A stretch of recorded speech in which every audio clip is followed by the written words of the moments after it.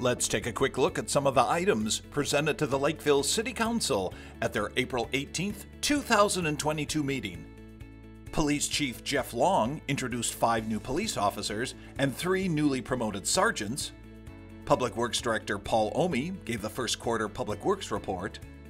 Forester Emily Ball presented the annual Arbor Day proclamation.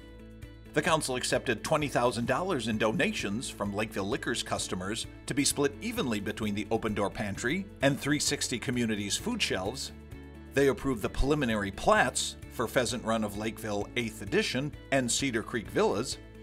And the council approved a 1-year extension of the interim use permit for New Look Gravel Pit between I-35 and Lake Marion.